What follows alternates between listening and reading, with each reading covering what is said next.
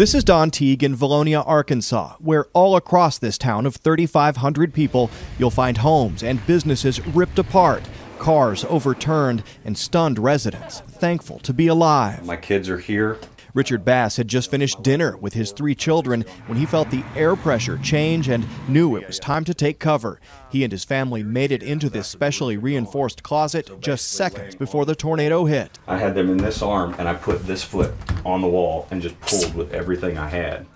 His home was destroyed, but the family survived. Still, tornadoes killed 4 in this town, including 2 who tried to ride out the storm in the detached trailer of a big rig truck.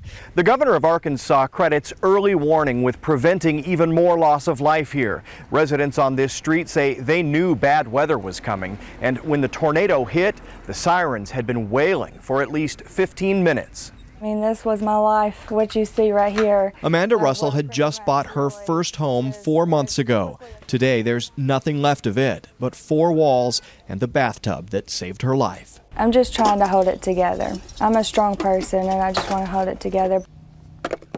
The tornadoes that destroyed these homes may have passed, but this part of the country isn't out of the woods yet. Forecasters say there's a high risk of even more tornadoes throughout this region overnight. Teague, CBS News, Volonia, Arkansas.